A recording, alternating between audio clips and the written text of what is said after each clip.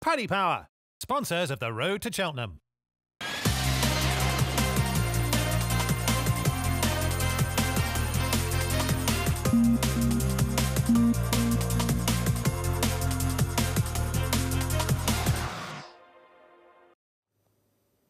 Good evening, everyone. Welcome to an earlier than usual edition of Road to Cheltenham. It's also longer than usual, and we're packed this show full of special guests and lots of insight about what's coming up next week. Of course, my co-presenter, Ruby Walsh, is here. We have to complain about these mugs. There's no Road to Cheltenham merch. No, it's just shows you where we are, Lydia. It does, in the pecking order. Unbelievable. Below the Friday bottom Club. of the barrel. Yeah. Yeah, no croissants. Below the Look on Sunday. What's the Friday show called again? The Friday Club. Friday Club. he knows, really. Loads to talk about. First thing to say is the news that was released today that Ballyburn, for Willie Mullins, goes for the Gallagher, Baring, Bingham and not for the Supreme. I almost fell off my chair with this being announced today rather than Sunday. There was two of us. What do you make of the decision itself? I think he's losing it, that Willie Mullins, coming out on a Thursday with news that could be kept until Sunday. My God. Took horses out of the champion hurdle, declaring his hand on Thursday. What do I make of it? At least we still don't have a clue what runs in the Arkle or the Turners, so he's holding on to some... He better hang on to that. What do I make of it? I could see it happening. Obviously, when Paul broke it down, which tree was Paul going to ride? And obviously didn't... It was a tough one, like Heat Atlantic or Tully Hill. He was going to have to get off one of the two of them, and looks like he's getting off Heat Atlantic. It does. We'll talk more about the knock-on effect for both races later on in the show. But first, we're going to welcome on our first guest, and that is 6 times Cheltenham Festival winning trainer, Dan Skelton. Dan, welcome to Road to Cheltenham. It's good to have you on. How are you? Oh, very well, thank you. Thanks for having me. Well, it's a pleasure to have you here. And have you got all your decisions made? Are you following Willie Mullins and still waiting on a couple of races? I've made most of them. I'm doing a Willie Mullins on one of them though, but I'm getting towards making a decision. And well, let's start there. That's the obvious one. I assume we're talking Grey Dawning here, aren't we? Yeah. Yeah. Okay. So, talk us through your thinking. Give us some live thinking from you at the moment. I spoke to John Pullen yesterday, and the forecast is there for all to see. I asked him for an interpretation of how that will actually manifest itself on the track. He said to me, obviously, the heavy will disappear overnight. Last night, it'll be soft. Obviously, there could be some good to soft if you get a good day tomorrow creeping in. There's rain forecast over the weekend. It's highly likely to start the festival on soft ground. I think that's not going to take anyone by surprise. I don't think I'm leaking any of his secrets by that. So there's a little bit of rain during the week. So I'm happy to say that the ground is going to be soft enough to suit him on the Thursday. And if you look at the pure maths of the race, it's an easier task on the Thursday than it is on the Wednesday. Where that's in terms of numbers and of course betting. I mean, I'm not letting others decide where I run my horses. I will make that decision ultimately with the owners and Harry. But, I think for all looking in, I think everyone can see that the Thursday race, if the ground was acceptable, is the best race to run in him because he's not a slow horse, and going on to the new track has its advantages compared to the old for a staying horse like him. But you've got to remember, he was mighty impressive when he won over 2 mile 5 at Haydock, and I think he was an unlucky loser at Cheltenham's December meeting. Surely, if you're looking at the forecast and you watched that forecast that Paul Barber used to always watch on a Sunday, that Paul Nichols stands by and was musing a couple of years ago at Cheltenham when Cheltenham was watered, surely that's the forecast you go by too. Well, yeah, the only thing is these forecasts can change very quickly, and obviously when you move into the spring, breezes and showers. When you're only dealing with showers, obviously they move quickly. But yeah, the Sunday long-term forecast is the best one. And then there's all these apps that we've all got now that you can always find a forecast that'll suit you. I've always found that. So I can see your reasoning. So if you think about when Grey Dawning ran against Ginny's Destiny, there was that error, wasn't there, at the second last? So you're thinking really that I could have beaten that horse then, I can beat him again? Yeah, but they're novices. They're all entitled to improve. And I don't just think that Ginny's Destiny, is an open door. I think Ginny's Destiny definitely improved from December to the April run, the January trials run. I think that was a very, very good run. There's no doubt he's improved. I think we've improved. So, equal improvement. It'll be a tight race, but, they with respect to Ginny's Destiny, he doesn't have the form of Stay Away Faye or Factor File, and he perhaps doesn't have the reputation of those either. By Harry Cobden's own admission in his piece for a build up to Cheltenham, he fancied Stay Away Faye, and you don't really need to listen to Willie talk for too long about Factor File to work out that that's a pretty serious deal. Ruby's going to run through Grey Dawning's form and his thoughts about it, so I'll hand over to you. Yeah, I think his form is rock solid, and to me, I like the way Dan is leaning towards the Turner series at Exeter when Stay Away Faye gets back up on the inside to beat him. Now, I think he jumped hugely forward from here to Haydock. That was obviously fitness, because he just folded the last furlong there. For horse you would think would have no trouble stamina-wise, but he was really impressive in Haydock. His jumping was rock solid, launched a bit at that one. But the way he attacks would always suggest to me that 2.5 as a novice is going to suit him best. He put Guy Ardemenil in his place on this day, who was second season novice, and Appleway is behind him. Obviously then he went to Cheltenham, and there is that mistake at the second last. But as Dan has just said, novices, to be honest with you, will that mistake at Cheltenham in December be the winning of a Turner's? It could be. Here he goes, guesses, steps into the middle of it. But you love the way he saves himself. You love the way he puts his feet out. He's trying to keep himself upright, and it was really impressive how he runs after Ginny's Destiny. Then he goes back to Warwick even, and to me, he had this race won at the fourth last. Now, it clambers over the last a little bit, but I think the way he goes, I definitely fancy him more in the Turners. I hope that's the way Dan goes with him.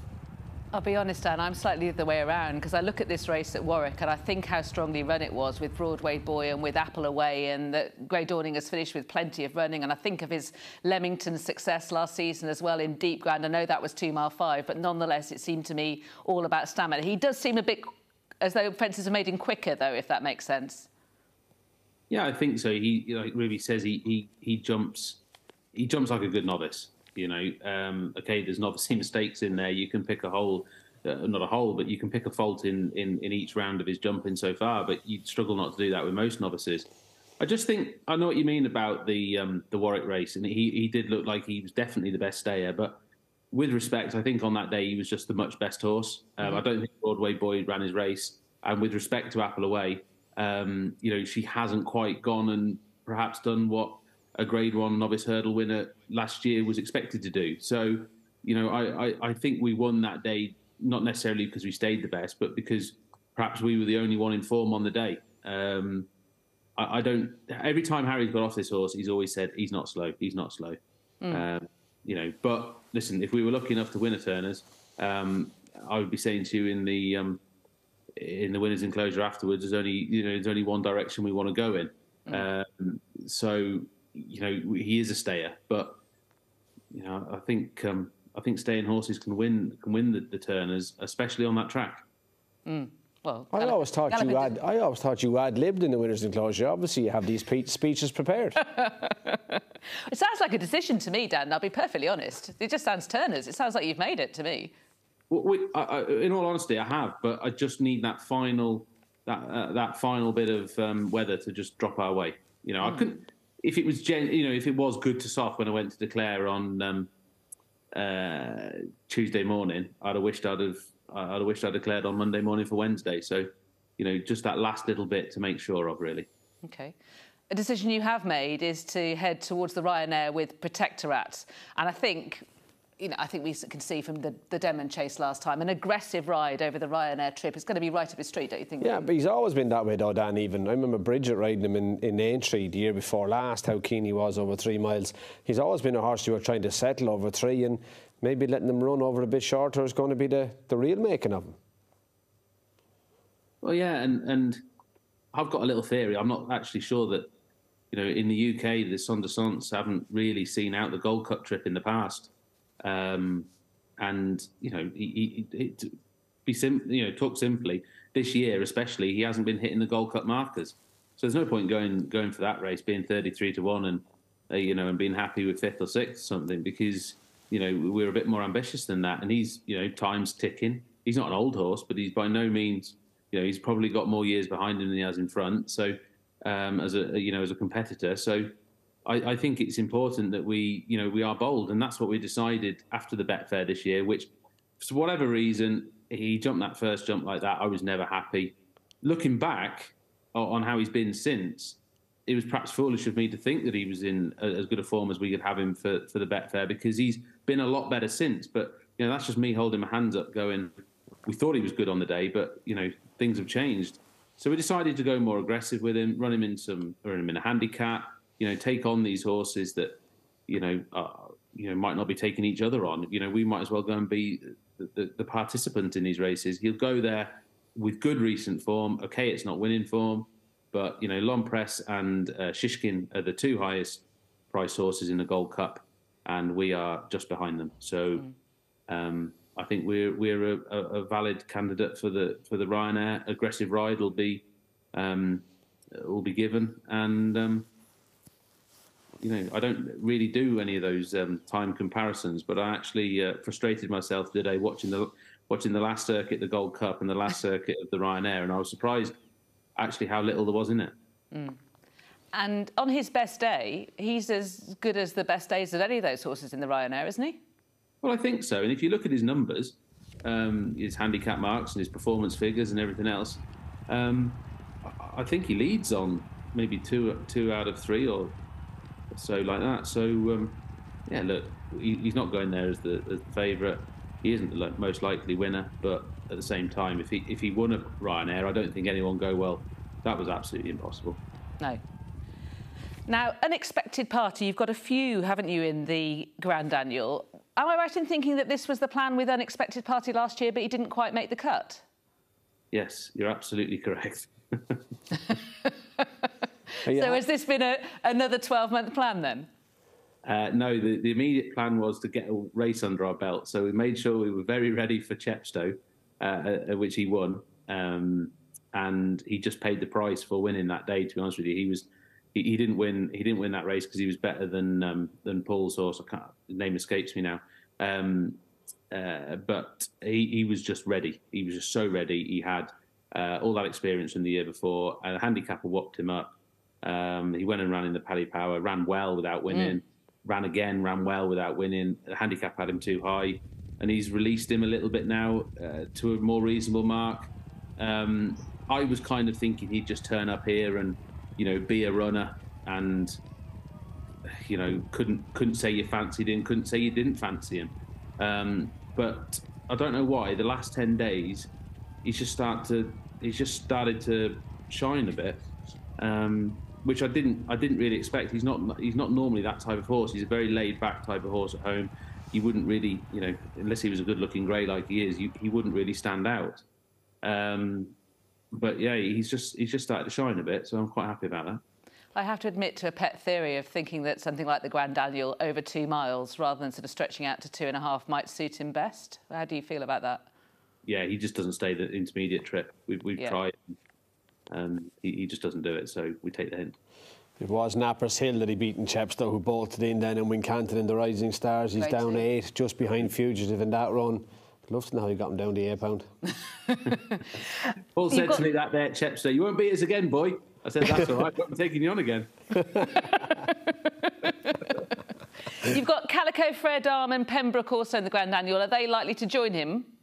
Yeah, Calico runs. Had a great year without winning, just because he's, there's a lot of the, I don't know why, but he's kind of avoided the top-rated handicappers. So he's always been in these races where he's top weight, and that's been highly frustrating because he hasn't had the chance to get weight off a few. So that'll be nice for him to get a bit of weight. He's highly consistent, likes the track. He wouldn't be without an each-way chance. If Fred Arm needs 2 to come out to get in, and if he does, he'll definitely line up. I feel like he's just got away from us a little bit. I thought he was very, very progressive on occasions, and then he can chuck in the odd, I wouldn't call it disappointing run, but it's just a bit of a non-happening run. If you got on some real nice ground, and I'm not saying that next Wednesday will be it. I think the better the ground, the better his chance. But when he gets on some nice ground, I think he'll bounce back to something like you've seen. If I can move you on to Langer Dan, who, of course, finally got his in the Coral Cup last season after what happened in the Martin Pipe the previous season. Is he, though, in the same kind of form this time around? I'd say until 3 weeks ago, I was very concerned. He bled on one of his runs this year. I had a few that sort of ran moderately. A great example we'll talk about later is Loda Sud had crippling ulcers. I thought I just better check him. Checked him. And now, don't get me wrong, he wasn't a severe case, but he had some ulcers. We treated him for those. His work has improved in the last 3 weeks. You know, sufficiently enough to say that I think he's back to being a potential player in this race. But up till then, you know, there's no point in me training with a gallop. I'd need to be training with a magic wand, to be honest with you. But he has joined in now at long last. But he's not an easy horse. He actually had a surgery after last year's Coral Cup. He had a collateral ligament surgery that he got over pretty well, to be honest with you. But maybe it's just took a bit of time to get his confidence back under him or something. I don't know. But yeah, we're back to thinking that he's a contender again. This is really encouraging sounds from him. And what do you remember from this day? I mean, it's so important, isn't it, to get these victories on the biggest stage that jump racing has? Yeah, well, the guy who just clapped hands with Harry there, that's Colin Donlan, and Cheltenham's Cheltenham's probably his 4 most important days of the year, and this was his first winner in his colours. Funnily story with this horse, we actually bought him as a foal. And I rang up Colin when we'd broken him in at 2 and then into 3. And I said, look, Colin, I said, this horse, he basically hasn't grown since he was a foal. I think he's no good at all. He said, don't worry. He says, you know, give him a chance. You never know. And he won his first 3 won his first 3 unbeaten, winning the listed race, and he's turned up at every Cheltenham Festival since and give us a right cheer on nearly all occasions, apart from when he got brought down, obviously. But he's been a magnificent little horse, really. Absolutely. That's what giving a horse a chance looks like. Those are very special moments. I mean, you've been in oh, yeah. Colin was, when I was riding for Paul, I remember going to Chester with him one Christmas to ride, I think, de Burley in a Fanade hurdle. But look, he absolutely lives for it, loves the game, and fair play to him to have that kind of patience to buy a foal and keep going with him for that long. But yeah.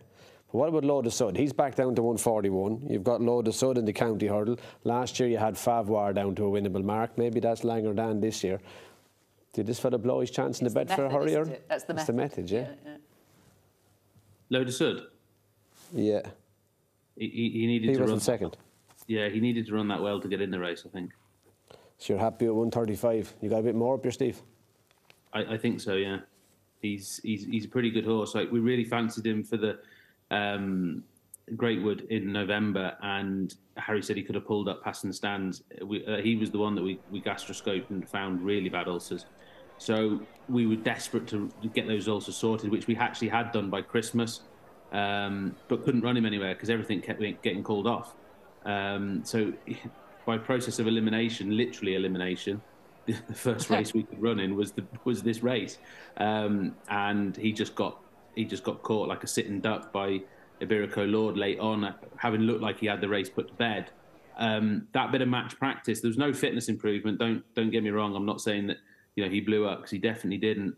But that bit of match practice has done him no harm at all.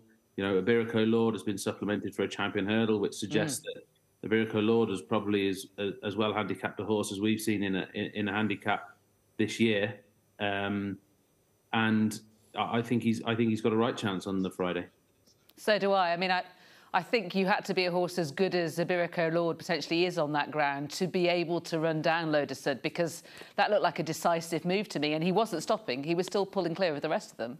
He was, and actually, if you watch Iberico Lord, like he's not winning anywhere until he sort of joins us. The whole way, really, he looks like he's not going to win, but those good horses, they'd find a way, whether the ground was tacky for him that day or he got shuffled back or whatever. But yeah, it's frustrating to get beat, but you know we were beat with authority. We weren't an unlucky loser. You know, we were 2 and a bit lengths behind at the line, so there wasn't any crying done. But when a horse hasn't had a competitive race for that long, you know, it's got to just sharpen them up, not necessarily fitness-wise, but everything else. You know, it's just got to sharpen them up and get them ready for that battle. And you're a bit of a county hurdle specialist, aren't you? 4 wins. Is the title holder Favois not likely to run this time round? He's going to run at Sandown. At the week. Yeah, he's in really good form actually. Favour never normally works all that well, but he actually worked really well this week. So I said to Ian, who owns him, I said we better run him a bit quick. But he runs how he wants, to be honest with you. And it would, I wouldn't, it would be accurate to say that the Imperial Cup is not as deep a race as the County Hurdle, taking nothing away from anyone or anything. And I just thought that to go back and win a second one is really hard. So, maybe we could make life a little easier for him. And so he's in on Saturday. What is your favourite winning moment at the Cheltenham Festival? I know what my favourite of your winning moments is. I wonder if they're the same one. Financially, I'd say it was Sanctuary, but go on. Well, I did tell you with certainty. I'm thinking Mohamed, because the scenes after that victory were amazing. Yeah, Mohamed was great. Chittibello was great. Chittibello was for a great group of guys who, had never thought they'd get a Cheltenham winner, but kind of had the horse that would maybe give them it. And he delivered. Mohamed was an unbelievable story because, realistically, unless it was on a second string, how was Bridget ever going to get a winner at the festival? And she ended up with 2. She's absolutely brilliant at picking one. So yeah, they're magic. But any winner, any big winner's got its own feeling and its own worthiness. It's hard to pick a real favourite. When I was working for Paul and Ruby was riding them, there wasn't one better than Sanctuary because I thought he was a certainty. Go on, tell me about that. Tell me through the story. We got him from France. He was basically unrideable. He wouldn't leave the yard at all. He had to ride him. He rode him himself. Oh, really? Yeah. Luckily, I was a little lighter in those days, and I rode him. And I remember, for anyone who's been to Ditchit, outside the Manor pub there, he wouldn't go any further. So I had a horse with me. Good judge, wasn't he? So I had a horse with me. I said to whoever was on it, I can't remember, I said, turn round, we're going to go down the flat gallop, we'll come back, we'll trot up past the pub, we won't stop going, we'll trot up past the pub and we'll canter up the hill. Well, he did that and he still was pulling at the top of the hill. I went past the top of the hill where Paul was. I said, this is a machine.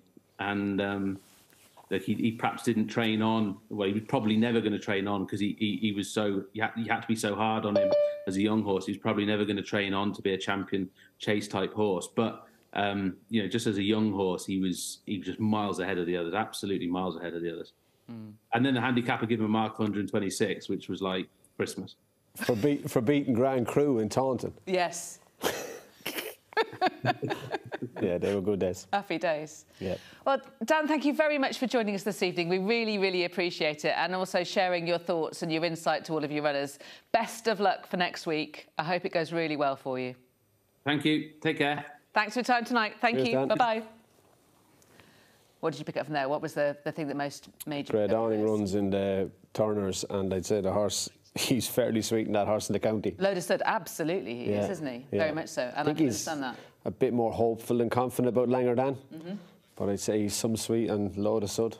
But it is interesting if people, and many people will at home, like Langerdan, festival form, like Unexpected Party, thinking that the 2 mile is ideal and this was the target 12 months ago, hearing that they've turned a corner lately, I think will be a very positive news for... Oh, big time. And, obviously he gives Favois a chance at the weekend, so if he runs well, it'll show his yards in good form. But they are in good form, Maria. But, he's right, and... He's not an up-and-coming trainer, he's a well-established trainer, but results at Cheltenham were really important to him, and a couple of winners there gets him more clients and gets him more money to invest. Absolutely, and more of those fabulous celebrations. They are great celebrators. I enjoy that. I think it's really important to show everybody how much of yourselves you put into the whole of this, and I think they do really show it. The Skelton team. Big time. But you even see it in Nick, let alone the 2 lads. But they're running a good show, and you wouldn't begrudge them any success they're having. Absolutely not. Right, now, as I mentioned, this is Road to Cheltenham Live. No, really, we're live. As live as you were on Monday? I might be referring to that. Anyway, Marine Nationale in the R. Our social media question for you all is, what is the best festival ride you've witnessed and why? So what is the best festival ride you've witnessed and why? You can contact us either via that email address, studio@racingtv.com, or you can @racingtv us on Twitter, now known as X, of course. Just to give you an idea of the kind of thing we're talking about, there is a certain selection from Ruby, and I'm just trying to get a tweet up from one of the people who are following the Road to Cheltenham show. This is from Alex Dunnigan, and I think you'll like this. He says, anyone who says Wichita Lineman or Champ is wrong. So beware, everybody, if you were going to say that. There were great rides that most jockeys would have given up. But for artistry and brilliance, it has to be Paul Carberry on Belvano in the Grand Annual. All other answers are incorrect. What do I win? What does he win, Ruby? I'd say you're a good judge, Alex, so you're winning a compliment from me. But I'd agree with you. I thought this was a magical ride, Paul on Belvano. Look, now he is 20-1. That does make it a little bit easier, but watch how far back he gets here. Heading up the hill to the 5th last, and I know how far back he was because I was actually behind him on the grey as they jumped the 5th last. But it's to stay sitting, and when we were around the corner to the 4th last, like, it was as if he just dropped them in there and you were floating around Clonmel on Thursday. And you know, here we are, top of the hill, still pulling the roller, and he's trying to tuck him in. I remember looking at him here thinking, if I can keep following him, I've got a squeak. And then I thought I got brought down by Free World. Yeah, good man, Free World. But look, sits up again, heads up beside AP, doesn't want to go outside the green and the white stars. How many people would have the confidence just to think, yeah, I'm going a bit soon here, I'll just keep hanging on. But there are brilliant rides, and I don't agree with Alex there in that if you say Champ or Wichita Lineman, you're wrong. You're not wrong. They were brilliant rides. I think Dickie was brilliant on the Tizard horse that won the Gold Cup. I think they were brilliant rides. Native River. But you look at rides and you think, how many people would have won on this horse? And I'm not sure there are too many people that would have won on Belvano. Now, I know ultimately he ends up winning easily, but like heading to the 2nd last, that's his stable companion who was favoured in front, Barry, thanks for that, I think it was called. Paul still in no rush. And this horse finds 0 off the bridle.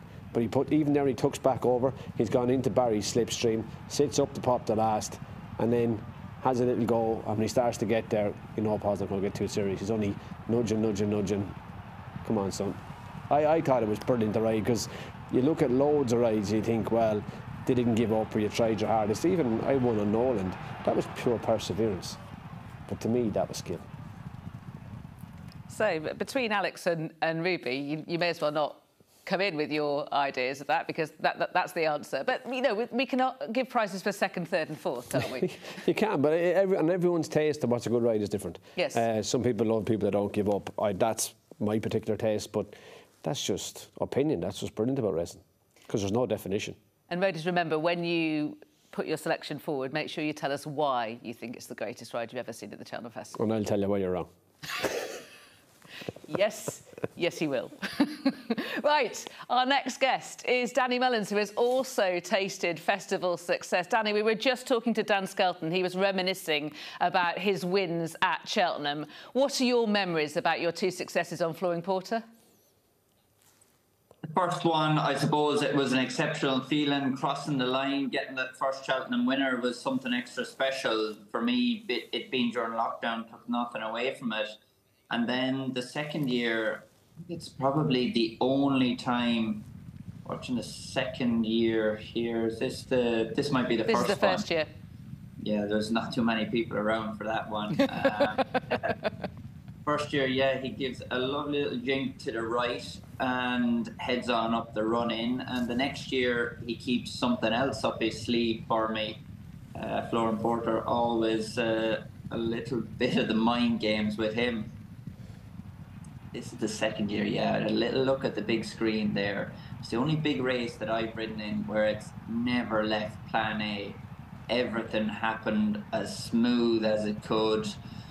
I was able to get Paul off the bridle on Classical Dream down to the last. Champ was coming out of it.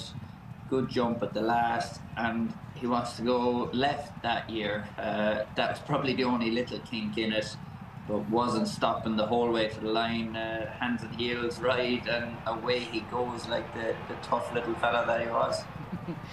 It was tremendously like clockwork, wasn't it? I remember all that, and the scenes afterwards as well. Obviously, it wouldn't be a Flooring Porter success if we didn't see this kind of thing in the winners' enclosure. That was probably the most nerve-wracking part. I think whoever the big guy is holding me up is the public Italy in Ireland. I think I pulled a few hairs out of his head at some stage as well. So good fun, but good memories. And the question going into it, of course, was, you know, would he manage with the crowds? Everybody was worried about whether he'd behave down at the start with the extra atmosphere, it having been so quiet the previous year. But as you say, just went absolutely like clockwork, everything here. Everything went perfect, you know. That's a credit to the guys that from Gavin's, leading him up, looking after him in the mornings. They had all the hard work done. They had him in a good mindset before I got on his back, and from there, it was just a case of me keeping the thing rolling along and letting the horse do the work. Were you surprised that Gavin has gone back over hurdles with him after being chasing, or did you kind of think he would? I suppose it was a 50-50 decision. I didn't think looking at the National Hunt Chase was probably his other option. I didn't think he could win that race.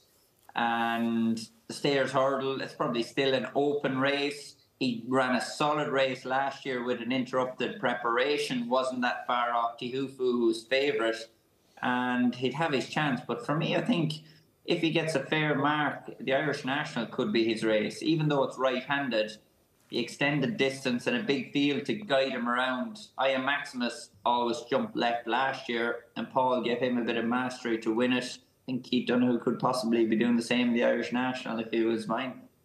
I'll be honest, we both just winced at each other, Ruby and I. I'd hate to lead him up in the Irish National, let alone ride him. Oh, torture he'd be.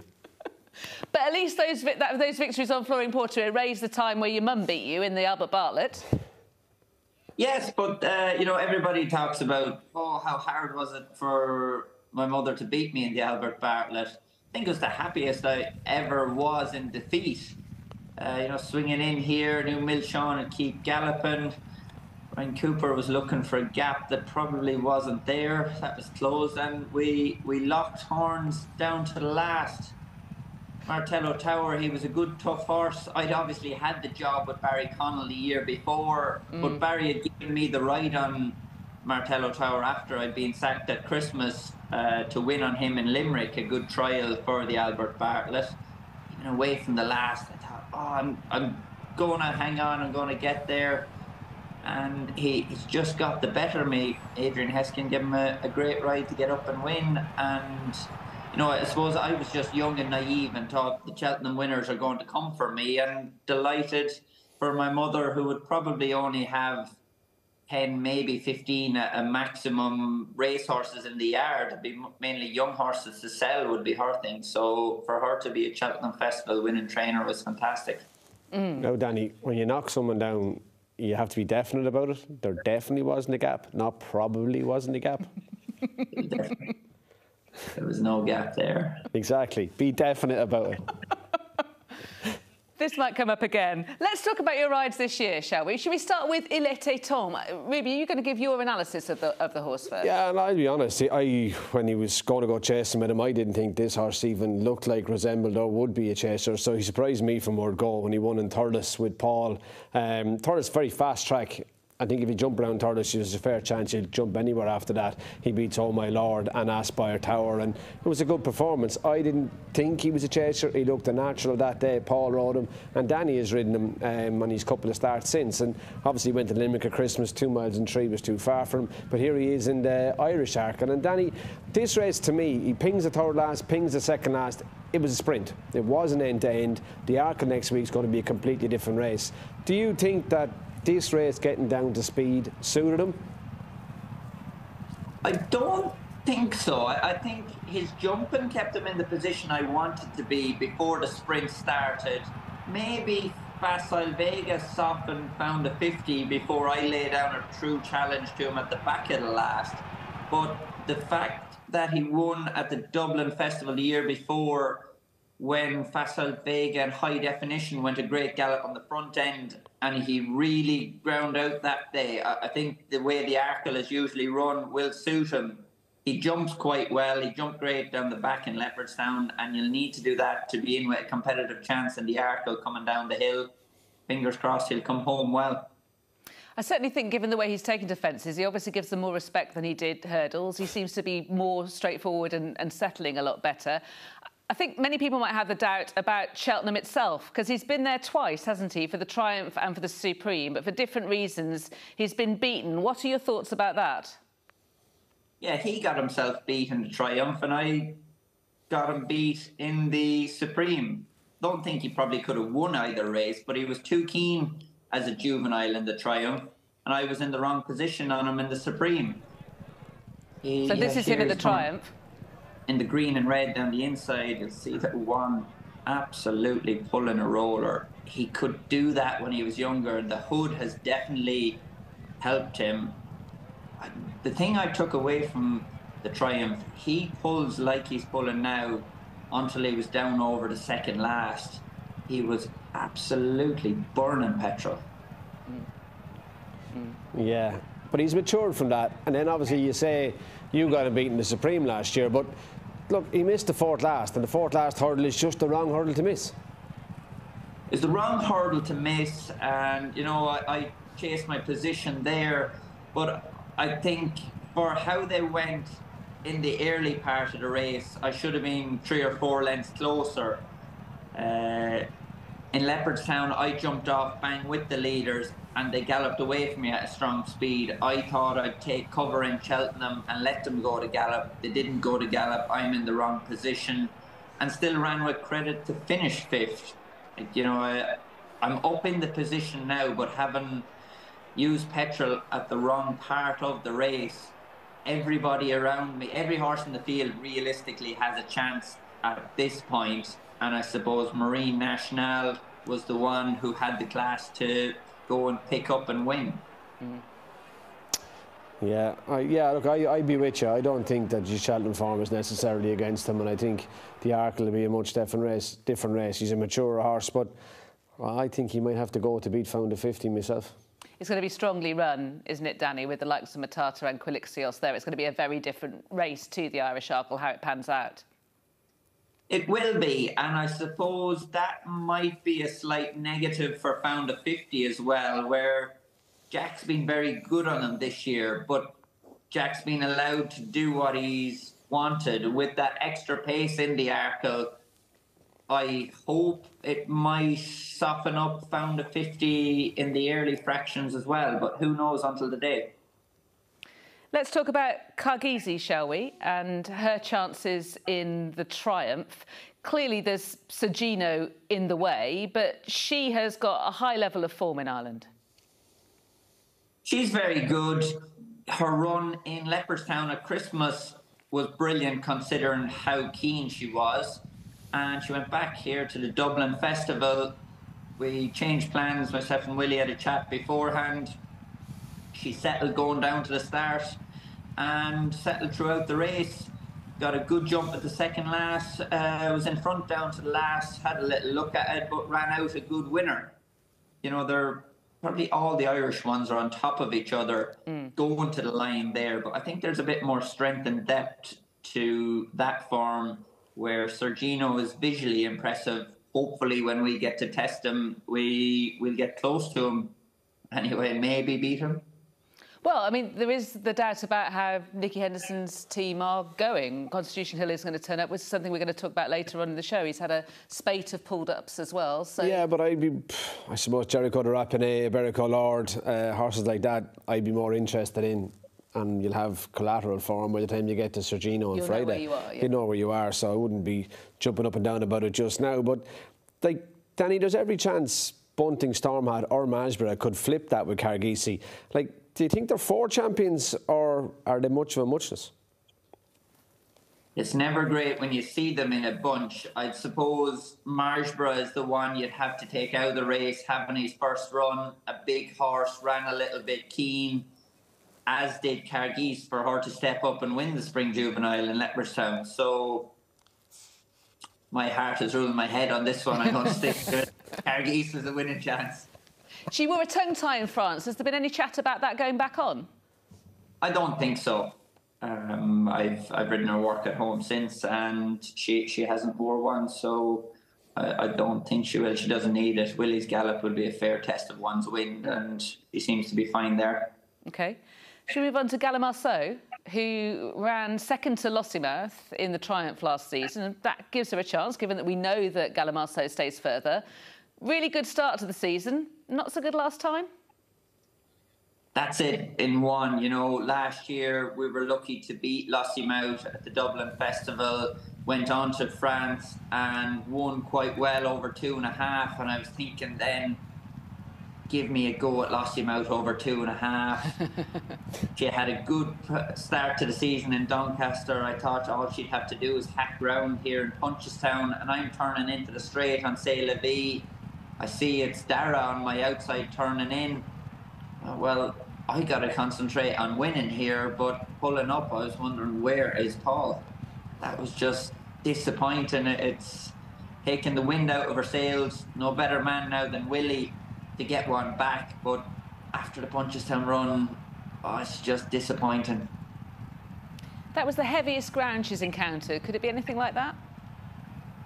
Possibly so, and the inside track which that race was run on in Punchestown, like Fairyhouse, the inside track in Punchestown, it's a different level of deep ground. So I'm hoping that might have been a factor, but it's going to be on the soft side in Cheltenham too, and who knows. I just hope she bounces back to something like the spark that she showed me in Doncaster, but we're trying to pick up the pieces more so than going with confidence.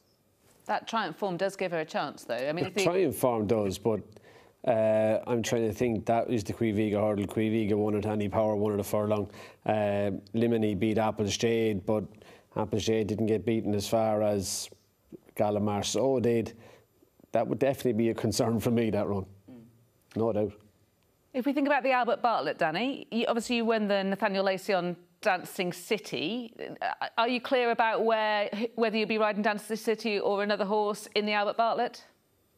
Just to be clear on one thing, I don't know what rides, if any, I have to ride for Willie Mullins. You can't blame me for trying, Danny. I'd love to ride him again. He was good, and he was good at the Dublin Festival, progressive through the year. His first run left a lot to be desired, stepped up to win his maiden, and stepped up to win a Grade 1 as a 20-to-1 outsider of the field. I think there was a few behind him. Jatara the Mare had solid runs, and Predator's Gold had a good run behind Caldwell Potter at Christmas. So I think there was no fluke about this race at the Dublin Festival. He hit the line quite strong. The extra few furlongs I don't think will be any issue, and he's quite a relaxed out character, so I think he fits the right profile for the Albert Bartlett, but quite often it's the ones away from the head of the market that seem to win it. I don't know why that is, but I don't think I'd swap this fella for many more in the race. No, but those three of Willies at the top of the market, obviously this fella, Reading Tommy Wrong and High Class Hero, they're all very relaxed horses. I mean, none of the three of them exactly blow you away at home. They're all quite relaxed. So, in a way, they all fit the profile, and that could be a difficult one for Paul to pick. Hopefully it is going to be difficult for Paul to pick, but like you see with Milshawn a few years ago, ones at 33-to-1 can pop up in this race. High Class Hero. Which is the 33-to-1 chart you're trying to tell us then? I don't know if there's one in it this year. I think High Class Hero, he's notched up a few wins. He didn't get too far clear of the horses in Furless. I was third on another one of Willie's, I forget his name, that day. And yeah, I just hope, Paul doesn't want to ride Dancing City, the fact that he disappointed him at the his first run of the season this year. So with a bit of luck, I can get back on him and give them something to think about. What do you think your options might be in the Gallagher Bearing Bingham now that Willie Mullins has, on Thursday, said that Ballyburn is running in the longer race? I mean, he hasn't waited to Sunday. What's going on, Danny? Well, I think it's the only one that I've got right at all the previews. Everybody was saying that Ballyburn is going to go for the Supreme, and I was saying no, he'll go for the Barring Bingham now, the Gallagher novice hurdle. Looking through the rest of those, I think Predator's Gold dropping down a furlong and probably a stronger run race than it was at the Dublin Festival. Can he settle it? It would give him a big chance of winning the race. And an outsider of one of Willie's at a huge price still is Mercury. He was very good in a maiden hurdle for me. I'd give him an each way chance. I don't know if you could say he'll win the race, but at 50-1, you could see him finishing in the top 3. Mm-hmm. Interesting. I wrote him down myself because I'd forget that. There's so many. I mean, Willie Mullins has got so many. He's got 9 of the 15 in the Supreme, 13 of the 24 left in the Gallagher. He could run 6 in the Supreme and probably 6 or 7 in the Gallagher as well, yeah. But he'll run them. Certainly will. We can rely on him for that. Miss Mansour, maybe for the Dawn Run, for the Ryanair Dawn Run? She'd have her chance. She won in Fairy House, was it? She beat Karina de Blasses, I think, if it's right. She's a juvenile as well. Does she still have an entry in the Triumph? But I'm sure the mare's novice. I'm getting my wrong race, aren't I? You're right. She's in the Boodles Fred Winter, and I've mixed my races up. You're spot on. For once, I've got one over on you, Lydia. We time next week, don't worry. You'll pay for that. That's why I stay quiet. That's why I stay quiet over here. I knew she was in the Boodles too, but your card is marked, Daniel. Honestly, go on, carry on, Danny. Yeah, she was good. You know, did she get beat, I think, the first run this year and won quite well that day in Fairy House. But maybe that form might need to step up a level to be good enough to beat the likes of Brighter Days Ahead and Jade the Grugy. Brighter Days Ahead was probably a stronger run race in Navan for her, where Jade the Grugy quickened very well in Fairy House to win with Brian Hayes on her last start. So that would be a good matchup between the pair of those. What about Meeting of the Waters then? Had he £17 in hand to Paddy Power? He was good there, yeah, and hopefully he'd have his chance in the Ultimate. He has his penalty, but I think Daniel, that wasn't the question I asked you. Had he £17 in hand? I think he did. You're going to have to explain. No, that'll do. That's grand if you think, because he's gone up £17 to win, and he won this off 130. He's running off 147 on Tuesday, so if he didn't have £17 in hand, he's not going to win on Tuesday. That's what I was thinking. I was doing the maths for the penalty, but like, he does win well, but these are hardened handicappers, Danny. James de Burle, Bustleton, adamantly chosen. Panda Boy in against novices. Will it be a different ball game for him on Tuesday? I suppose the thing for a novice, does he jump well enough? And he jumped brilliant around Leopardstown. I know he unseated at the first, but that was no fault of his. The next day, a loose horse or one fell in front of him and gave Brian Hayes no chance. I thought he won very well. Panda Boy was laid out for the race and he's ran away from the rest of them. I think he's deserving of his penalty and he'd go to the Ultimate with a big chance again.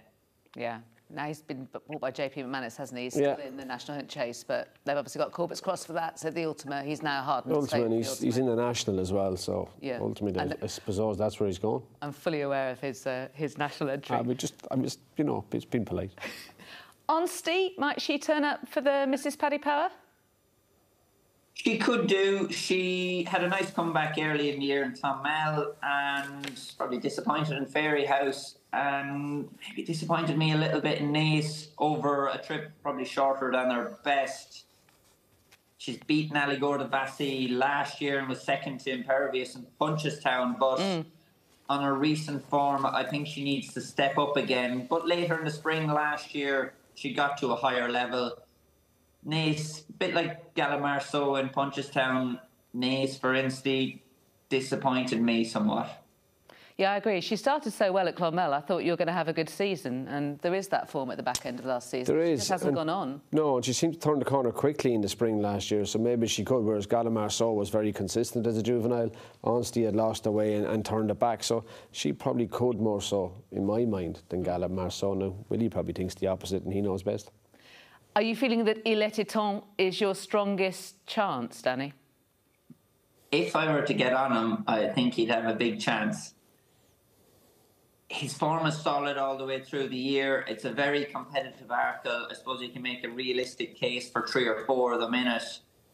But the improvement he showed through the year, I'd love to ride him in it. I think he could go there with a big chance. OK, well, I hope you are on board. I hope you've got plenty of other very good rides, and no doubt you will have with that yard, and how many excellent chances they'll be taking over. Danny, thank you very much for sparing the time to chat to us this evening. Good luck next week. Thank you very much. Cheers, Dan. If I get to ride, that's the problem. When your stable is that dominant, and they've got that many horses, dominant in terms of achievement and dominant in terms of numbers, you know, that everything has got to sort of shuffle around Paul Townend, really, hasn't it? And what he decides to do, apart from the retained riders. Yeah, but apart from, like, obviously Mark with JP and Darrell maybe with a couple of Simon Munir and Isaac Swades. But yeah, and to be fair, you know, Danny is on the second rung, and Willie's and Patrick will ride a couple as well, and it's not a bad job to have either, though. No, well. And Willie won't put any pressure on Paul to make decisions, because in Willie's mind, he'll be thinking, I'll get the horses there first, and then I'll worry about who's riding them on Sunday. So there's no, whereas you would have seen in other yards, trainers putting pressure on, owners wanting to know where am I running and who's riding it.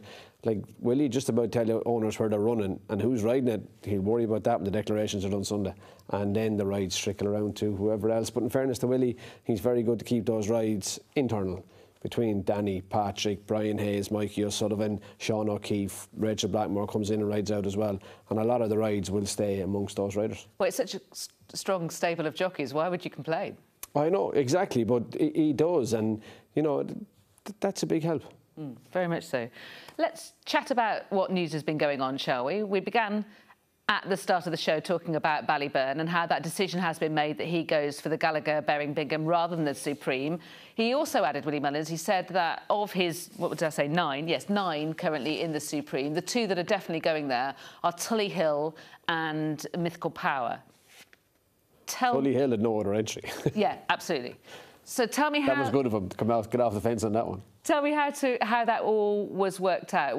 If, from your point of view, you know how the process works. You would have been on, you know, even more on the inside of the process when you were in Paul Townend's shoes, in that, you know, you would have had a dog in the fight, essentially, about where you wanted the horse to go. And Paul would be the same, and it would have come down to, which of these do you want to ride? And in Willie's mind, Ballyburn had the option of going both races, so then Paul had to decide, well, do I think Tully Hill will win, or I think Atlantique will win? And that's ultimately what it will come down to.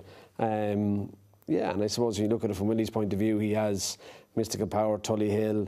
There's 2 of Simon and Isaac's another way, and Mr. Giff. You know, I think Willie is a strong hand, and then he is obviously Atlantique and Ballyburn in the 2.5, so it gives him a strong hand there as well. Asia Master could go to both races. Tom Costello will ride him, and that'd be a great story too. But Willie is strong, and Willie's trying to give himself the strongest chance he can to win both races. And the Albert Bartlett. So you're pushing a couple from the Bearing Bingham to the Albert Bartlett. So trying to... Definitely. So did it come down to, is Tully Hill's jumping good enough?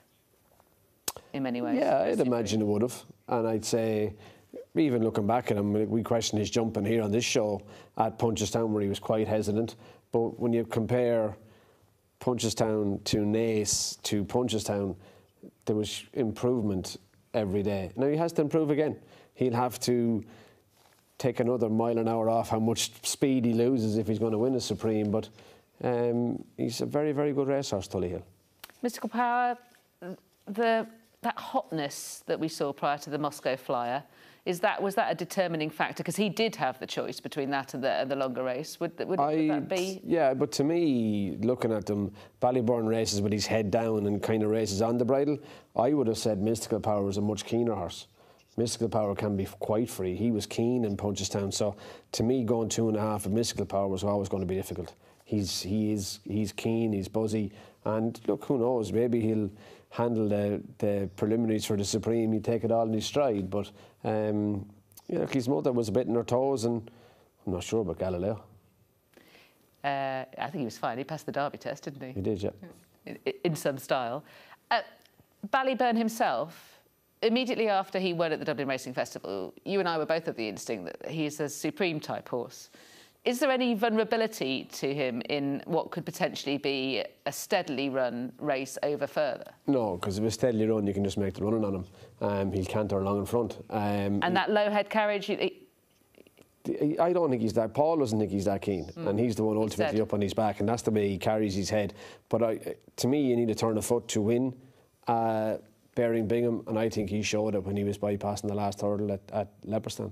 I think he quickened there and put a couple of lengths between himself and Slade Steele, so I'd have no worries about that either. Yeah, I tend to agree. I mean, he's got the dominant... With Caldwell Potter not turning up at the festival, he has the dominant novice hurdling form, hasn't he? He does, but the other side of that coin is, and look, obviously I have one foot in the camp and you think he's a dominant one and he will win. I have watched, saw and ridden against loads of hot pot novices that got stuffed. And Slade Steele... Henry de Bromhead has maintained that he will run in whichever race Ballyburn doesn't. So does that mean we're going to see Slade Steele in the Supreme? Possibly, but I'd say it's easy enough to argue he's a better horse going a bit further. I think so too, yeah. OK. Other news. Today, as he said he would, Gordon Elliott supplemented American Mike for the Brown Advisory, so stepping up to 3 miles. Another reason for Dan Skelton to go 2.5.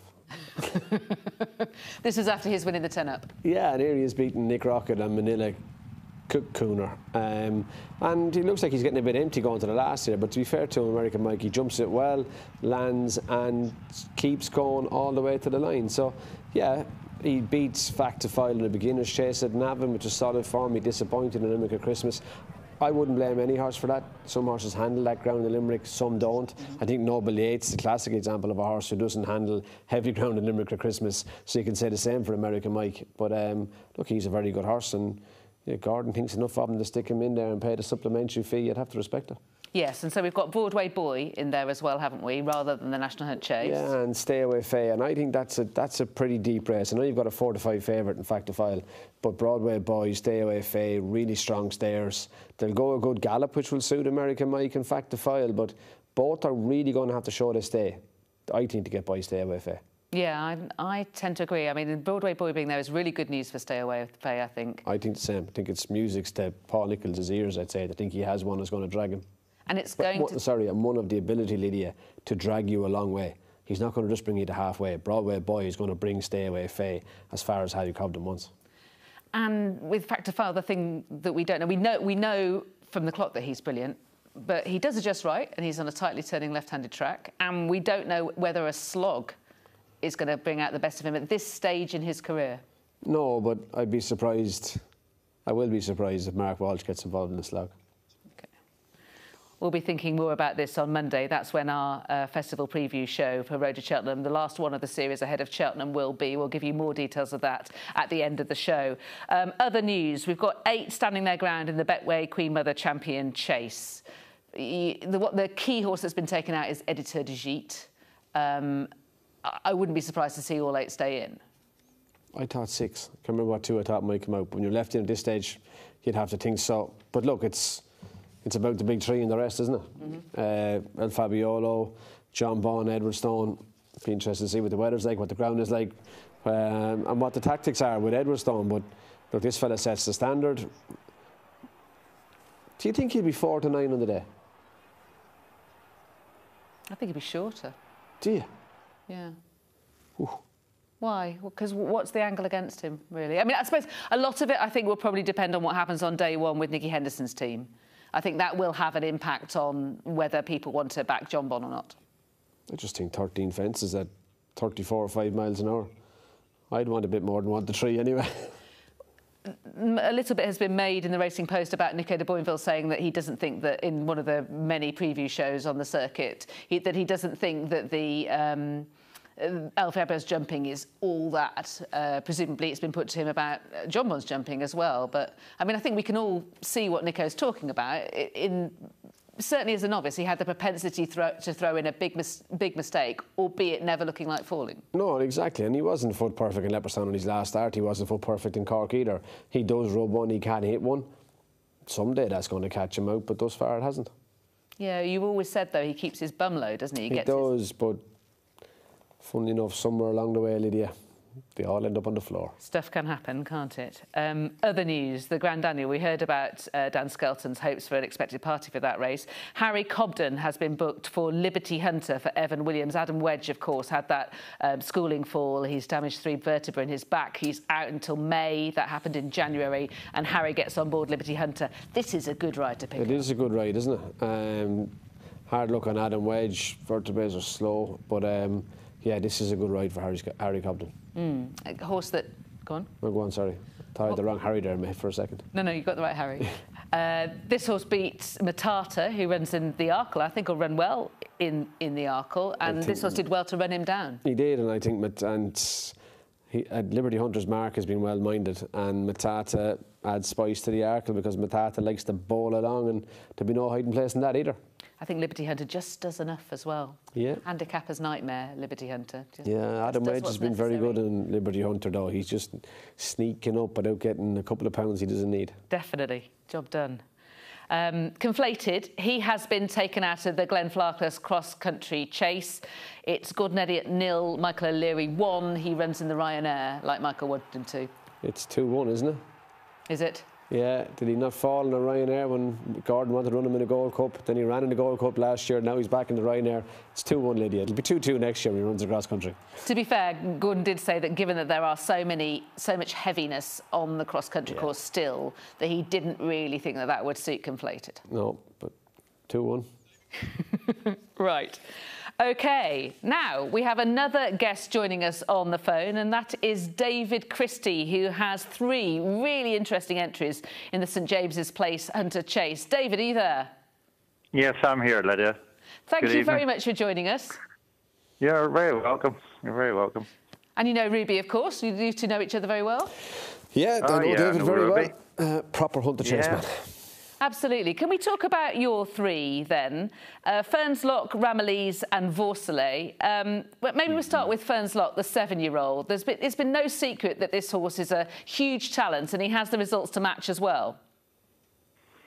Yeah, he's a very good horse, and he's a very strong horse, and he's got loads of class and plenty of speed as well. I suppose we, at this stage, he's done everything that we would like him to do, but at this stage, we're unsure about the 3 Mile 2 up the hill at Cheltenham, you know? I can see that. We're going to have a look at him finishing second behind It's on the Line, with Ramillies behind in 4th and Vorselay in 5th. But I take your point about the trip. Obviously, Fernslock has since come out and won at Thurles, but does he kind of look ideal for Aintree rather than Cheltenham, perhaps, David? Well, I would say that's probably right, and Ruby has told me that as well. So, and who can argue with Ruby? But at the same time, it's Cheltenham, and you get a chance to go to Cheltenham. I don't want to be one of those people that sits wondering, I wonder, you know. But at the same time, at Christmas, my horses were all under a bit of a cloud. Nothing was running right then. We rode him wrongly. We learned more about him that day than we'd had all these runs, really. And we sort of moved forward from there, and we used his ability at Thurles, and he has come on from Thurles, and I think we think he's the best we've had, which is not maybe the same as the big yards, you know, would have the really top horses, but as far as we're concerned, we think he's the best hunter chaser we've had. I still think that's something of a statement, isn't it? That is a huge statement. When you look, David, at the level of hunter chasers you've had, open lightweight horses, you have a line into Premier Magic, you're at this a long time. Like, you're saying he's a better 7-year-old maybe than Vorselay was, the best you had. Like, you must be getting confidence. No, I'm never confident. As you know, Ruby, I'm not one of those kind of people. But, you know, Billaway looked as well as ever. I've seen him at Naas in his last run there. And, but I don't think it was Patrick's plan to be where he was, to come from where he was. And we sort of thought with Ramillies, we'll push a few buttons here and see where the weaknesses are of everybody else, you know. And It's on the Line. Well, he'll definitely need Derek O'Connor. because I think if Derek O'Connor wasn't on him, he wouldn't be the same horse that we see, you know. And he's another horse who has to come from a wee bit back. I'd imagine Premier Magic is. I don't see why people forget him, because I think he's probably. Like Bradley Gibbs is a good lad and knows how to train. He won it last year. Why would anybody reverse the form on him unless he has regressed a wee bit, you know? So when you see Vossley last year, he went to Cheltenham, and we didn't realise it at the time, but he came home sick, and he's only beaten 10 lengths. I'd be very disappointed if Fern's Lock wasn't better than 10 lengths there. Yeah. You know. We can take a look at Vossley finishing 7th last year in the Fox Hunters. And that's interesting, the line-in that you've got with Vossley versus Fern's Lock. And as you say, Premier Magic, he won this tidily. Vossley was a bit keen. Would that be fair this time round? Well, he was, but it was more that he was sick and he got quite a rough passage, as you do, in the Fox Hunters. But at the same time, you know, he's not beaten that far, but I don't... He's a very good hunter chaser. I think he's won about 5, and most of his form's in better ground, but I just don't see him in the same class as this horse. But maybe Ruby's right. Maybe he's too classy for the female too, and very often it's a doer out-and-out steer that wins this race, you know. I just think he's the most magnificent jumper, David. I mean, I watched him at Down Royal, at Thurles, watched him last year as a 6-year-old when you weren't going to bring in the Cheltenham. Like, he's the kind of horse that when he spots a fence, he goes. And I'd love if there was 3 or 4 more fences for him from the top of the hill home. Yeah, so would Barry. Barry says he loves to shuffle. Just you would know what that means. He's not a horse who just goes and stands off. He loves to shuffle and move his feet. For a big horse, he's very nimble that way, touch wood. His jumping has always been very good, and he goes here maybe 100 fences a week, you know, in my arena here. So that would be one of his strengths. And I suppose if the ground was to dry up a wee bit and we had nice ground, obviously he goes in the heavy ground, but he will go on a nice bit of ground. He's not restricted to heavy ground.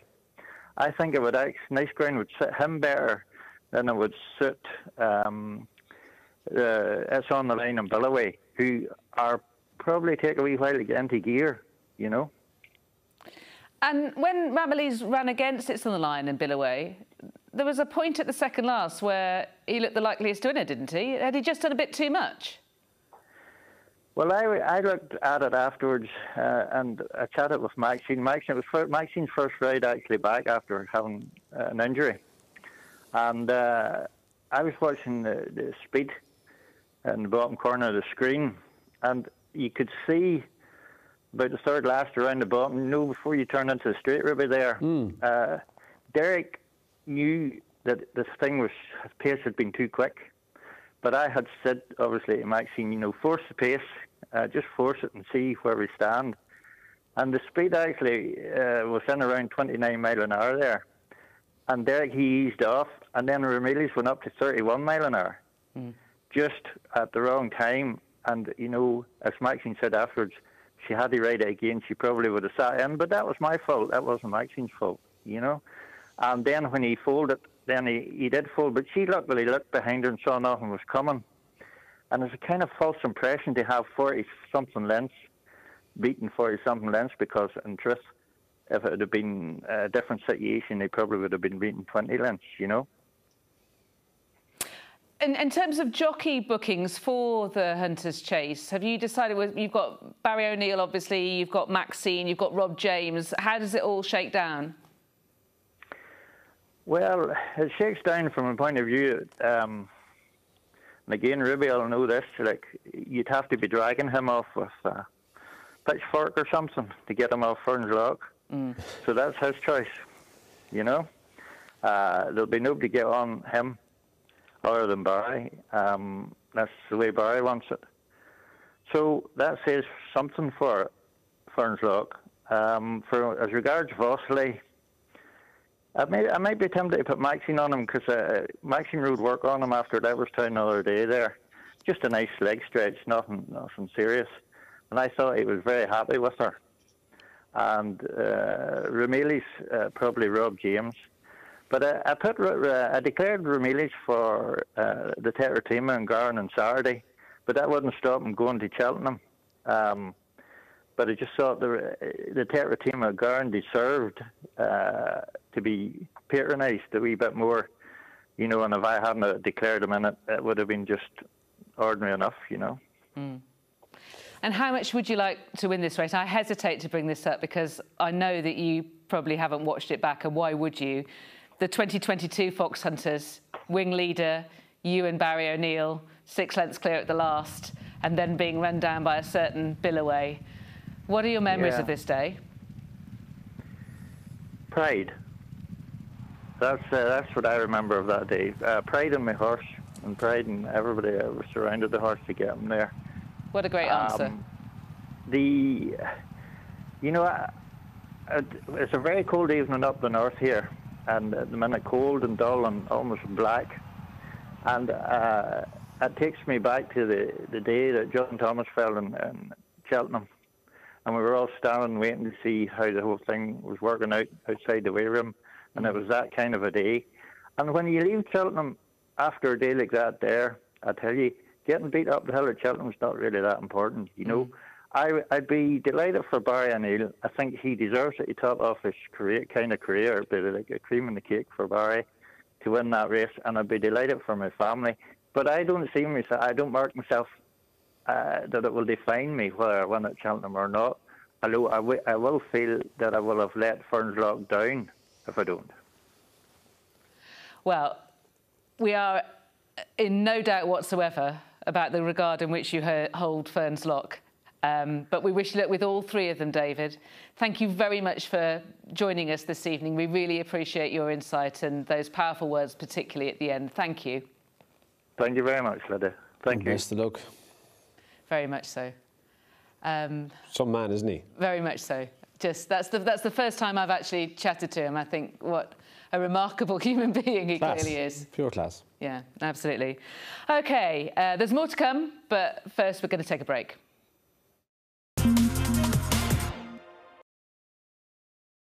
It's funny though, I actually went through the race a lot in my head beforehand, and I kind of knew what was going to happen. Yeah. Like I knew David was going to jump and go because he'd done the same in Leopardstown, and I had a feeling Ruby was going to follow me one side and Barry was going to follow me the other side, and that's literally how it played out. And it was actually like a piece of work. Yeah. I rode him as if like David was. I didn't want to give him too much of leeway, and I was just trying to judge my bit of pace, and it was literally like riding a piece of work with jumps in front of you. I was just so comfortable the whole way through. Yeah, I never came out of third gear.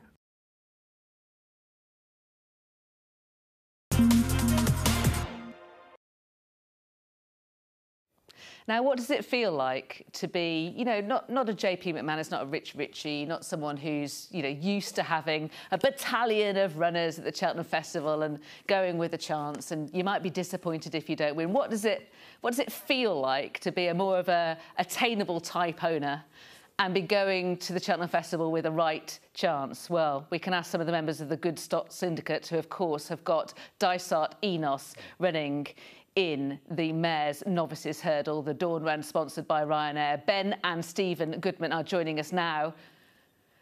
Welcome, Ben on the left, Stephen on the right. Great that you are joining us. Thank you very much. Great to see you. How excited are you on a scale of 1 to 10? 11. Good answer. Tell it now, Ben. You're the one that got your dad into this horse. Tell us the story, because this is a classic thing, and I think we should be encouraging for racing and encouraging for everybody out there, because you started with a certain Pentland Hills. Yeah, that's right. So, 4 or 5 years ago, one of my best friends who loves his racing too said, shall we get a share in one of the syndicates? And I ended up picking Pentland Hills.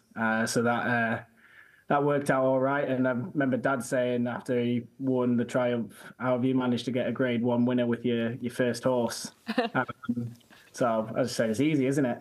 And then, from there, obviously Dad's had some in the past, and he's kind of picked it back up again with one of his good friends as well, Nick. So we kind of formed as such a syndicate off that. But really, there's just it's a family and friends syndicate. It's quite closed, but yeah, it's a good vehicle. I mean, all the syndicates work well.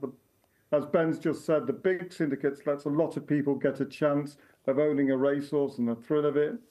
And this one, I just wanted to see if we could get a Saturday horse, as everybody says, to end up with one as good as this. And we're so lucky because, in truth, if the point-to-point had ended differently, she made a horrendous mistake and it was never shown on the video, and she was a closing second, and Willie Mullins went and bought the winner for a price we couldn't afford, and we ended up being able to afford the runner-up, and the rest is history. And Ben, this was your choice, wasn't she, Dicertinos? Yeah, so when it came to the sales, typically I'll do like a short list of horses that I like, and then Fergal and Sally will do their short list, and if it kind of marries up, then we take it sort of another look at them, and we got Dysart luckily. If you want to swap her for Fancy Girl, there's no problem. I'll organise it. If you'd like her now, we can arrange that. I think they're going to stick. Are they? I think they are. Yeah. Let's take a look at her exploit, shall we? I'm going to take you back to Aintree, first of all. Tell us about this day when she won this Grade 2 Mares Bumper. I mean, like I think Fergal said, we were going into it and thinking, she's got something about her, but we didn't know what. And I think it was about this point here where I'd seen her sort of on the bridle come up alongside, and I started shouting, and then I think Dad clocked.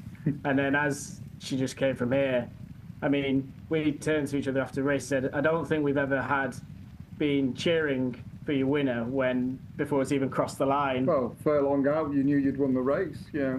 It was an unbelievable feeling. And she went into that race with, there was a lot of talk of Jolly Cœur Hélène and a lot of decent horses in behind her, and she just put the race to bed, in an instant. So we still think she's got untapped potential, and we think she's a special horse. And I think, like I say, the other two at the head of the market, they're all the same in that sense of they've not been fully exposed yet.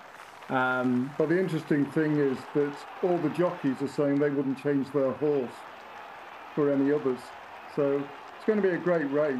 And the great thing is, no one really knows what's going to happen until the day, and it makes it even more exciting. One of them's going to come out really well, and the other two, hopefully, will still gain an advantage from being in the race, etc., within there. But it should be. I mean, it's not just them. I mean, Golden Ace. There's a lot of good horses in the race, but these three look like they're a bit special, and none of them. We don't know the potential of any of the three yet because they haven't been tested. There you were in the winners' enclosure with Paddy Brennan, with Fergal O'Brien, the two of you. But also, was your partner? Was Nick Bostock there as well? Yeah, so Nick was there in the bright blue suit, and he almost got his leg taken off by Dysart afterwards. She's not one to stand still after a race, and missed his leg by a whisker. So. They've got a special relationship, those two. So tell us about this season and how she's taken to hurdles. Take us through the journey of the season. Well, I think, obviously, we started off, and I know Fergal wanted to find a nice race for her just to, get her first run into her. And to be fair, obviously, it was very novice-y, a lot of, the jumps. But the one thing she did last season's continue to do is she just travelled through the race effortlessly, and then jumping last. And I think then was the theme. And then the next two races is her last hurdles, her best jump normally. Well, I think the Cheltenham race is very important. I think first of all it gives her experience of Cheltenham. Also, I mean, Beat the Bat isn't a bad horse, and the time of a race would have won most of these dawn runs, to be honest. It was soft going. If you look at the soft going times of the winners of the last few years, that performance from Dysart would have been up there and most probably won most of those. And no, this was the big turning point. That's when Fergal had said we were originally going to go for a listed race in Newbury, which I think she would have won quite easily, looking at how the race panned out. But what Fergal said is, let's try and avoid the £5 penalty. And that could end up being crucial on the day. Absolutely. So she will be receiving £5 from Brighter Days Ahead and Jade de Grugy. Given that you've just been nutted at Carlisle by a Shark Hanlon trained horse earlier today, by a neck with Masked Crusader for Donald McCain, those £5 could be quite handy. It could be, but we're hoping it will be. It can't do us any harm, can it? I mean, if you had the choice of going into a race £5 less than your opposition, you'd take it. Yeah, and we've taken a chance because we could have gone for the prize money and had a listed race, and everybody would have said, oh, I mean, one of the criticisms is she hasn't won a listed hurdle race, she's won a listed bumper race, graded bumper race. But really, it was a planned policy. I mean, and I know she's not beaten a lot of quality horses, but it's still something when you've run against, I've worked it out, 67 horses, and only 2 have got within 7 lengths of her. Yeah, it's not bad. Ben, I'd say that you fully reconverted your father to horse racing. I think we can be... I was never out of horse racing. He was converting me to buying horses again. Well, job done, I reckon. You were talking about the special relationship, that Paddy Brennan has with the horse. Tell me more about that. I mean, I think Paddy will always say when he gets on a horse that he's a bit sweet on that. He'll tell you it straight away. And, he thinks a lot of it. He doesn't actually tell you a lot about her, but he's always been very keen on her. And he thinks a lot of her. And similar, to Orson Fergus, there's something special about her, and it's being race by race, but she's going there with every chance. Yeah, well, we're definitely going to try and get that monkey off Fergal's back. He deserves a winner, and hopefully he's got some quality horses now. And whether it's us, or whether it's Crambo, or whether it's something else, he really is. He's a great chap. He's a really friendly trainer. He's very approachable, and he deserves this break. And I think once he makes that break, I'm hoping the floodgates open for him. It would be fantastic. I remember asking him after Dysart Enos won at Cheltenham in December, might you be tempted to go for the Supreme because she was entered in it? And he was sort of like, I haven't had my first Cheltenham Festival winner so far. He was absolutely definite at what he wanted to do. Yeah. I mean, we have said that to him. I did say to him, you've managed to get her a really low rating handicap-wise. Why don't we go for a very big handicap instead? And there was deadly silence down the phone when I said that. I was only joking. Yeah. And tell us what it's like. The time is ticking down to the festival now. The excitement must be building. The nerves, I'd imagine, must be building as well. It's totally different. I go to the festival every year, and normally I'm looking there and I'm thinking all of a sudden I'm thinking to myself, I'm really not bothered about the first 2 days like I normally am. I'm just thinking about the Thursday. Everything revolves around the Thursday. Normally I'm planning what I'm going to bet and do, etc. And all of a sudden, everything revolves around this Thursday. And if you ask me normally, I used to say, oh, the Thursday was my least favourite of the meeting, but not this year. It's a vested interest changes all minds. Yeah.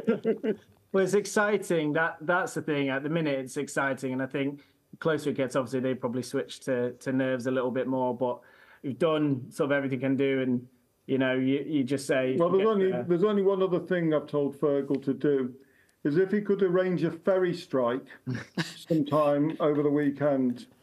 Yeah, that would be good. Don't worry, we'll fly them. That won't work here.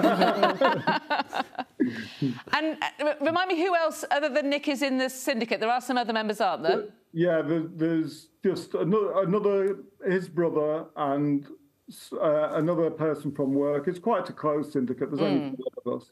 And that must be lovely, being able to share it with family and close friends. That must be so special. It is. And we've now got like a little fan club because of Dysart more than anything else, and everybody wants to know how she's doing, etc. Yeah, it's created a lot of interest. If you'd have turned around when we were buying that horse and this is what was going to happen, couldn't have dreamed that this could have happened. But it could happen for anyone. And really, if they could get together a group of people, and you can't compete with the big names you mentioned before. you know, in the way of buying the really expensive horses. But that doesn't mean that there's not a little nugget out there, you know, that you could do something with. And I'd encourage people, because it's an experience second to none. You know, I think it's great. Well, we've really enjoyed the exploits of Dysart Enos, and I'm hoping she's going to be writing another major chapter this Thursday. Thank you very much for joining us, Ben and Stephen, and the rest of your syndicate. Very best of luck. Enjoy these moments, because they're going to be really special. I look forward to seeing you next week. Thanks a lot, guys. Best of luck. What a lovely story. I mean, that's the thing. You spend very little amount of money being part of a sort of microshare syndicate, Pentland Hills, owned by the owners group, and that's what it sparks. It can spark that kind of multiplying interest. Yeah, exactly. And to be fair to them, they got together, and like, she wasn't cheap. She cost a few quid after she was second, 95. She was second in a point, but you'd easy get it for her tonight.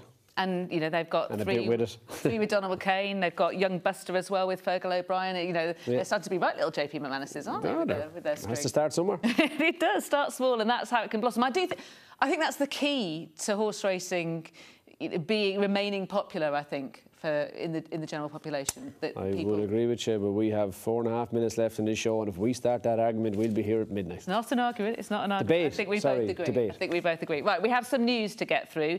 You will know by now that Iberico Lord, we've discussed him already, has been supplemented for the Champion Hurdle. I think that's a good decision. So do I. Wide open contest. Thought he won more impressively even at Newbury than he did at Cheltenham. So, yeah, a good call, I would think. Maximum of 8 for the Champion Hurdle, you think? Yeah, I would think so, yeah.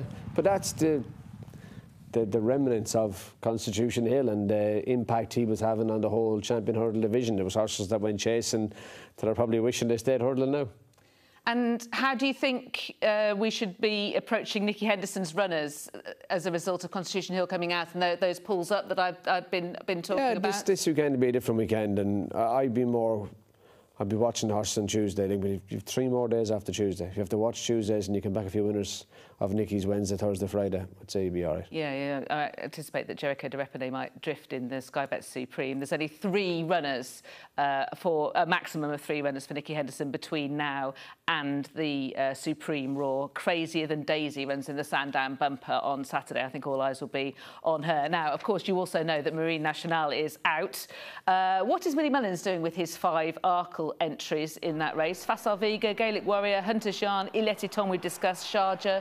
Between Fassar Viga, the horses that this season have been the big 2, which one do you think? I can see 3 running, Fassar Viga or Gaelic Warrior, Hunter Jean, Ileti Tom. I can see Willie with 3 there, Sharjah possibly going 2.5. Okay. Right. By the way, you moved markets. Keeda Bourbon, you put him up for the Martin Pipe, and it's some ridiculous price now, isn't he? Do you think it's ridiculous? Oh yeah, the handicap hurdle. Yeah. Okay. 7-2. And Sam Majesty, do you like him? I think he's a chance. I think he's more probably likely to go Coral Cup. He has a squeak, but I don't think his Limerick form is literal. Okay. Right, we asked you to put forward your nomination for the best ride. This is the winner. Paul Sercombe, congratulations. He votes for JT McNamara on Rhythdub in the 2002 National Hunt Chase. The horse was a complete monkey who stopped every time he passed another horse. So for any jockey, let alone an amateur, to coax that horse to get his head in front on the line had to be a great ride. And it was. Please show it. Your wish, Paul, is our command. He was an amateur only in title, so don't confuse yourself there, Paul. There was nothing amateurish about John Thomas. Davy Russell outside him on Tinbera, isn't it? As they head to the last, but up with Dove, exactly, doesn't do a whole pile when he gets to the front, and JT just keeps sitting on him, squeezes him all the way down, slap on the shoulder, pull him back on the bridle, make Rit Dove think he's going better than he was, jumps to last, and even here he just keeps squeezing him into the bridle. Don't press go, don't make him think he's not capable of winning. Yeah, just trick you into winning. A ride of extraordinary finesse, this. Beautiful. Chalk it down. Yeah, beautiful stuff. Right, well, thank you very much for joining us for this extended edition of Road to Cheltenham. We will be back. Make sure you join us on Monday. We have our live preview show live from the track. We'll be joined by Nick Luck. There'll be loads of interviews. Ruby and I will be assessing all the key races for the Cheltenham Festival. We'll also be doing a wrap every day, won't we, at the Cheltenham Festival, after each of the 4. And there'll also be a column between now and next week, and also a column per day for me, don't want. For the Road to Cheltenham in full effect. Thank you very much for your company this evening. It's been a packed show. I hope you've enjoyed hearing from all of our guests. Thank you for watching. We'll see you on Monday for Road to Cheltenham Live.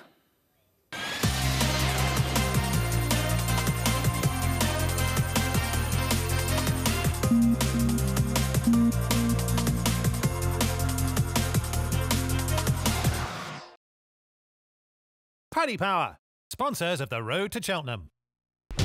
Watch live racing now on racingtv.com.